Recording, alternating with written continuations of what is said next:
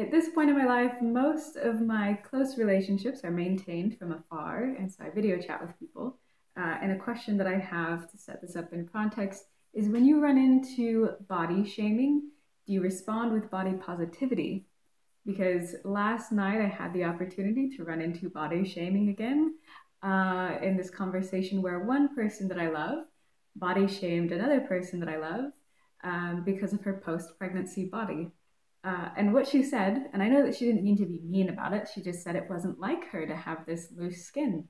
But it turns out that that is still her. Like, that is her body, it is her soul in that body. Like, the only thing that has changed is how that body looks.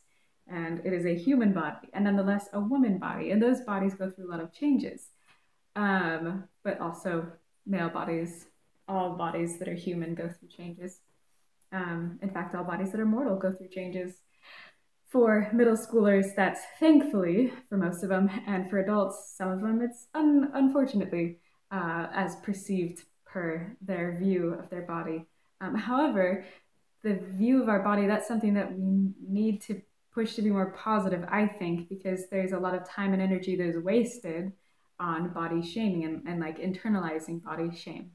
Because the person that I was speaking with who was body shaming, I know that she's told me stories that her body really changed when she was 30, and just from then, her body has been one of those that probably has received a lot of shame both from her and from others.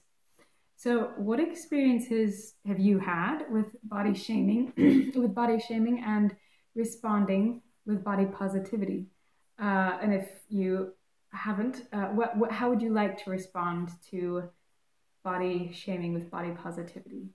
I would love to hear your thoughts below. Thanks.